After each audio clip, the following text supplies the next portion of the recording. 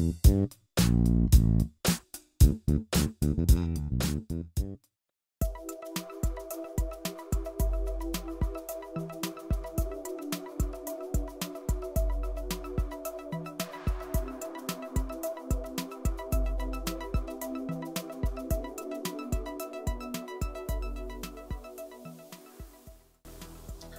everyone, welcome to another home tech episode.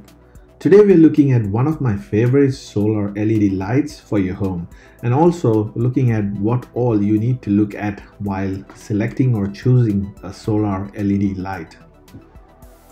Now I've pulled this out of my outdoor house wall for reviewing after 6 months of using it.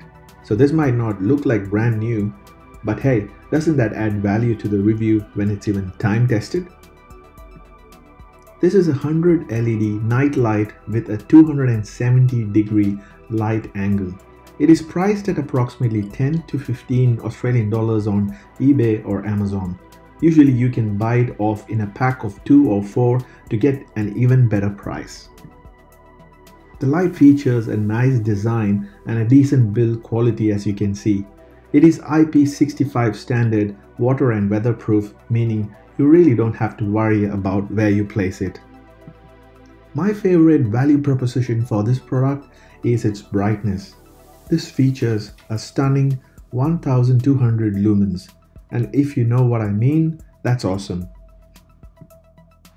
The light has got 3 different modes, all controlled by a motion sensor.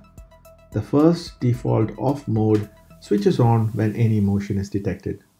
The second mode remains in a low brightness, but when a motion is detected, it switches to a bright mode. The third mode being full time on bright mode. The sensor operates at a 120-degree angle and also can detect 17 feet distant motion as well. This particular model ships with a 24-month warranty. I'll leave a link in the description for you to check out the latest price.